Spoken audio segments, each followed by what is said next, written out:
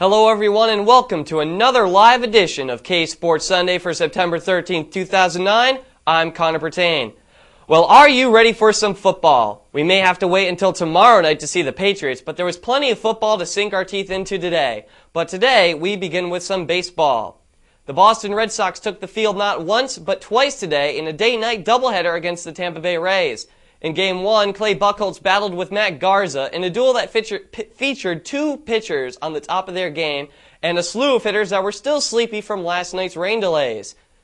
Buchholz gave 7 strong innings, giving up only 5 hits and 1 earned run. Garza matched him going into the 8th with 1 earned run and 6 hits until a pinch-hit double from David Ortiz set up the stage for defending MVP Dustin Pedroia. Let's go to the highlights. Joey Gathright, the runner on third, pinch running for David Ortiz. Pedroia looking for a sac fly, but he gets even more than that, hitting the ball over Gabe Gross' head and over the wall for a 2-run home run here in the bottom of the 8th to give the Red Sox a 3-1 lead. Matt Garza disappointed, Dustin Pedroia pumped up as can be, and John Madden can be disappointed over that pitch.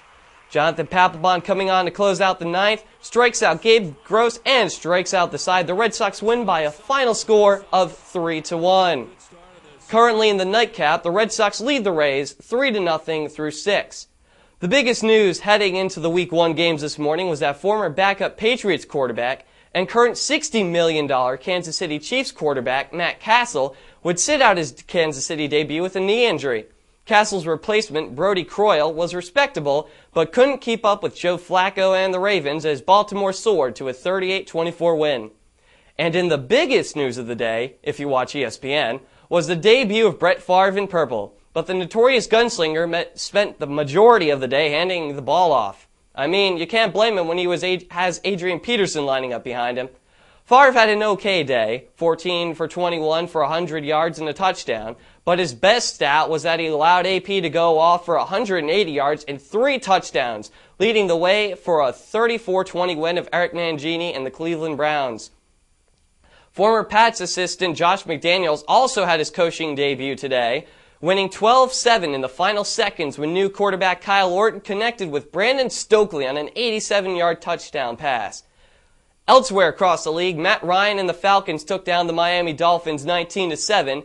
The New York Jets rolled over the Texans 24-7, and Peyton Manning and the Colts squeaked by the Jaguars 14-12. Obviously, there's a lot to talk about. In a moment, I'll throw it over to Jake on the back talk set. But first, why don't we shy away from taking a stand here at YSA Sports? That's why each of the guys got on camera and recorded their Super Bowl predictions before the season began. Let's roll the tape and you can see how we did. I am Nick Hitty here for YSA Sports, here with the Super Bowl predictions. I have the Eagles and Chargers playing in Super Bowl. Isn't that Super Bowl? In the Super Bowl. But I have the Pats coming out of the AFC, and I have the Philadelphia Eagles coming out of the NFC. I have the Eagles beating the Vikings in the NFC, and in the AFC title game, I have the Ravens trumping their division rival Pittsburgh Steelers. I have the Cincinnati Bengals and the Minnesota Vikings. I know that surprises all of you, but I think with Favre in the Minnesota Vikings offense will really help, and having him as a quarterback will make them a better team overall. And I think the Patriots slightly have the edge over the Panthers in a high-scoring affair. And this isn't a Super Bowl prediction, it's what's going to happen. I'm Alec Vigliatore for YSA Sports. Hello, everybody, and welcome to this Sunday edition of YSA Backtalk from our Natick studios. I'm Jake Saltzman. Joining me today, we have Chris and we have Alex Freegood in studio, talking about the NFL scores from the day, rolling in, from the late games. Starting off today, Atlanta and Miami. Atlanta wins this game 19-7. Matt Ryan, another good performance, picking up where he left off last year. Guys, I'm going to toss it over to you. Do you think Matt Ryan, a second-year quarterback now, can avoid the sophomore slump and prove that the Atlanta Falcons are for real in the very good NFC South? I think he easily could. I mean, he's not your typical quarterback where you look at and think that he's that one-hit wonder, you know, that flash in the pan guy where that was luck. He has nothing to. I mean, you look at it, and he had some weapons with Michael Turner, Roddy White, all those guys.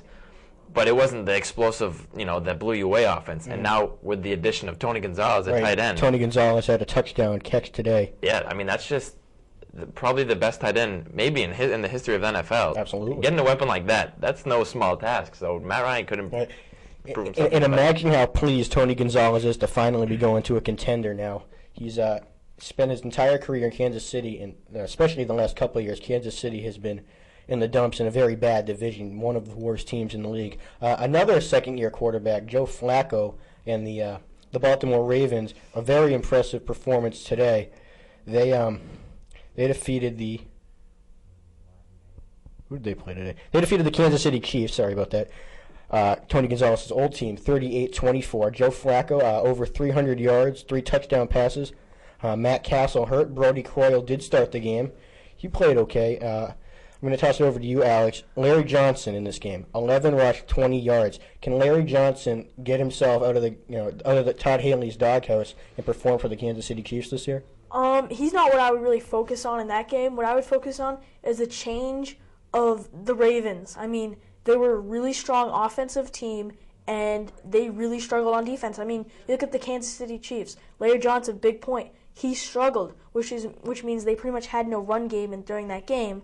And Matt Castle was out, so you have a second string, and at one point their third string quarterback came in, and they were able to put 24 points up against the Baltimore Ravens, Right. one of the strongest defensive teams.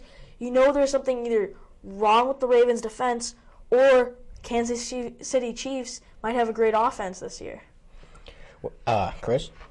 I mean, that's a great point. I didn't even think of that at first, but now that he points it out, I mean, you have the Kansas City Chiefs with their backup quarterback, not Matt Castle in there, Brody Croyle, who, he did okay in Alabama. Everybody thought he was all right. Maybe he'd be a decent backup quarterback. Right. So when you have a backup quarterback going against one of the best defenses in the league, everybody thought, top 5 defense in the Ravens like they always are. They just go out. I mean, you have your games on defense, but I think it is surprising, especially opening day against a team like the Chiefs, who's probably going to be in the cellar of the division. Right. Chiefs are much improved, but it doesn't look like a promising year for the Kansas City Chiefs. Again, I would figure they would be in the cellar of the AFC West. The Minnesota Vikings in Brett Favre's debut, they go into Cleveland Browns, a hostile environment. Brett Favre didn't pass the ball all that much, but why would he have to when Adrian Peterson is your running back? 3 touchdown runs for Adrian Peterson today. We all know he's the real deal. What do we expect from Adrian this year? Well, first off, Brett Favre only played a little more than half the game, so obviously he didn't throw the ball as much because he didn't have as much playing time, and they brought in Tavares Jackson, which was good news for the Vikings, allowing their veteran quarterback to rest a little bit and not to throw as many balls. But 21 passes for two and a quarter of a quarter, hard thing to say right there, is a decent number of passes. And then you got Adrian Peterson, who had 3 touchdowns and about 180 yards on the day, and that amazing run where he broke 2 or 3 tackles and ran about 60 yards into the end zone. That play was amazing. And something else that people don't talk about a whole lot: the Minnesota Vikings have one of the best complementary running backs in the league in Chester Taylor. Chester Taylor has done a great job not filling in as a starting running back, but also backing up Adrian Peterson. He is one of the best specialty running backs, short yardage situations in the game. As much as I love the New England Patriots and admire what Kevin Falk has done as a third down back, primarily, I would take Chester Taylor over pretty much any specialty back in the league. The Indianapolis Colts played a division game today against the Jacksonville Jaguars. First game since the end of the Tony Dungy era. They survived 14-12. Peyton Manning played a solid game. Big news in that one, Anthony Gonzalez got hurt.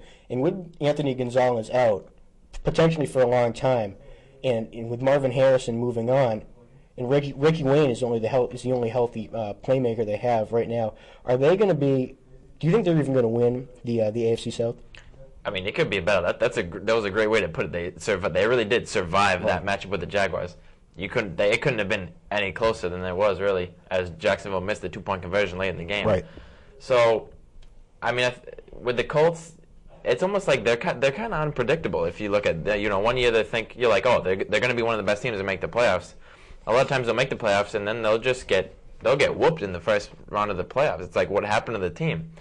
The loss of Anthony Gonzalez could be key, as last year, even with Marvin Harrison, Anthony Gonzalez stepped up, showed he can be at least the number 2 back behind Reggie Wayne.